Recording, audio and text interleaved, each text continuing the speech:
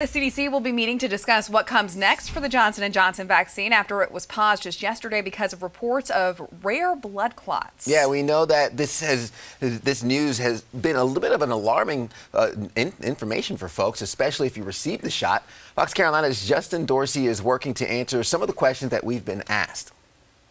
That's right, guys, and all morning long we've been working to get the latest information for you. Now, the CDC and the FDA, they say right now, although these adverse effects are very rare, they still want to pause the vaccine to make sure that everyone is able to stay safe. They want to stop anybody else from taking it right now until the investigation is fully complete. Now, I want you to take a look at your screen here. We're going to run through some of these numbers. According to Prisma Health, of their more than 300,000 vaccines that they have given out, only 1% of them have even been the Johnson & Johnson vaccine. Now, across the state, more than 82,000 people have received the vaccine. So if you're one of those, it's important to note that officials say if you've already got the shot and 3 weeks have passed, you're expected to be okay. But if you got it recently, you may have a sore arm or normal flu-like symptoms. But if you start experiencing things like a severe headache, shortness of breath, or even tiny red spots, you need to call a doctor right away. Now, with these recent developments, some people are really on the fence about what they should do.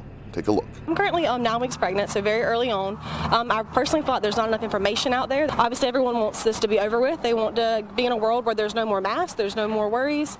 And so I thought that does kind of set it back a little bit more. Now, our team spoke with managers over at a local pharmacy about what they need to do with their Johnson & Johnson doses that they already have in stock. They were told to just hold on to them right now until the investigation and the research is completely finished. And from then on, they'll know what to do later on down the road. Guys,